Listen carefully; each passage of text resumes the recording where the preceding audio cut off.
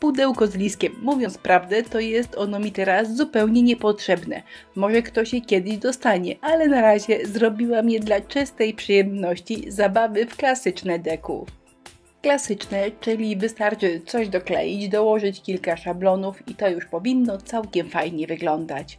No właśnie, szablony. Ostatnio bardzo się za nimi stęskniłam, bo była moda na wyciski i na inne cuda, ale szablony to przepiękna klasyka.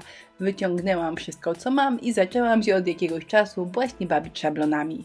Pudełko pomalowałam na biało białą farbą akrylową, a to są dwa przepiękne papiery ryżowe. Nic nowego, stare wzory, ale po prostu je uwielbiam, bo to są samograje.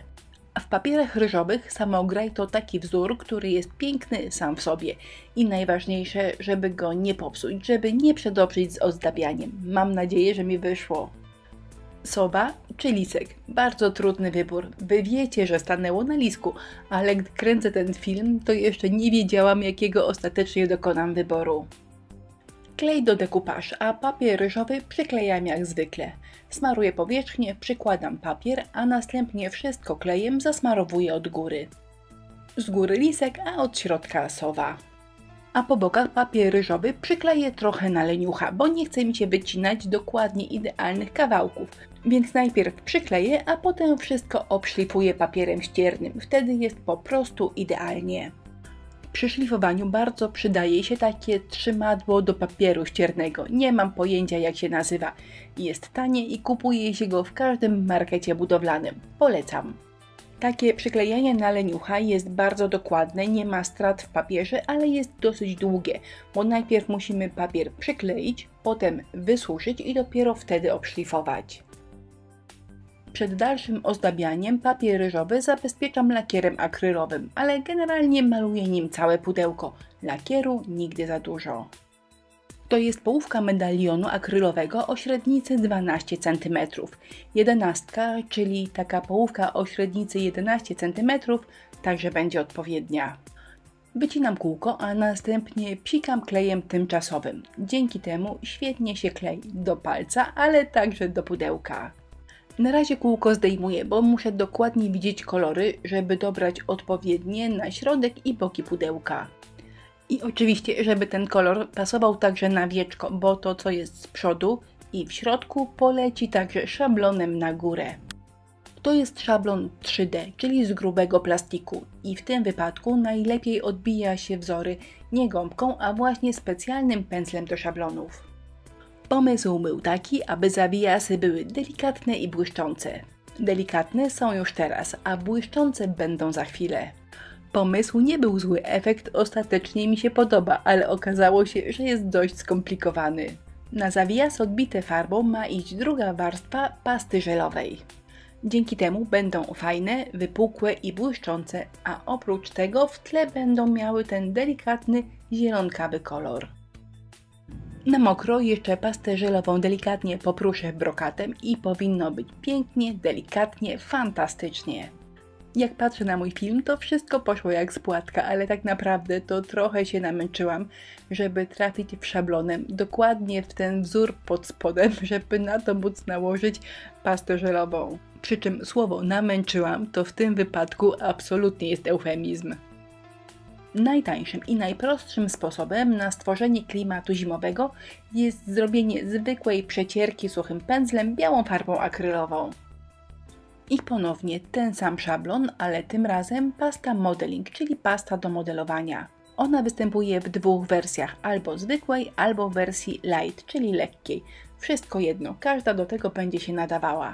Na wszelki wypadek sklejam pudełko z dwóch powodów, bo po pierwsze musi być dokładnie zamknięte, gdyż gwiazdki będą przechodziły z dna na wieczko, a po drugie, jeżeli nie skleję, to ono z całą pewnością otworzy się w najmniej odpowiednim momencie.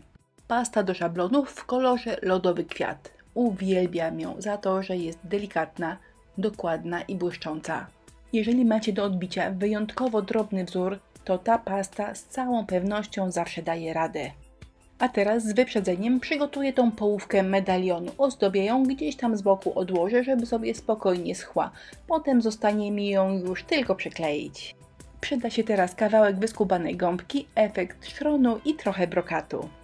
Stara wyskubana gąbeczka bardzo się przyda, bo dzięki niej bez problemu osiągamy taki naturalny, nierówny efekt. Nabieram efektu sztronu na gąbkę, paćkam mój medalion, a następnie posypuję brokatem. Paćkam zarówno z zewnątrz, jak i od środka. A efekt artystycznego paćkania wygląda tak. A teraz wielki przegląd szuflad, czyli najpierw wybrałam to, co może pasować, a teraz sprawdzam, co z tym zrobić, żeby pasowało lepiej. Listki ostrokrzewu prawie pasują, ale są za bardzo zielone. Wystarczy je przemalować białą farbą akrylową, posypać brokatem i są fantastycznie zimowe. A tutaj porównanie listki przed i po zimowym tuningu. To pudełko jest robione dla przyjemności, w ogóle mi się nie spieszy, więc pozwolicie, że jeszcze sobie troszkę podłubię. Mogłam to kółko posmarować klejem, ale posmarowałam efektem sztronu, a potem posypałam brokatem. Dla zwiększenia efektu zimowego przydadzą się zamiecie i zawieje śnieżne, więc pędzelek wachlarzykowy i troszkę białej farby. I jeszcze troszkę białych rozbryzgów na moim już suchym medalionie. Pobielę jeszcze napis ze sklejki i zabieram się do sklejenia wszystkiego w jedną całość. Na dole medalionu chciałam stworzyć coś jak bukiet zimowy, taki mały stroik, ale chcę, żeby on był zarówno od środka medalionu, czyli na lisku, oraz na zewnątrz. To jest zwykła gaza, pięknie wygląda w zimowych pracach i praktycznie nic nie kosztuje.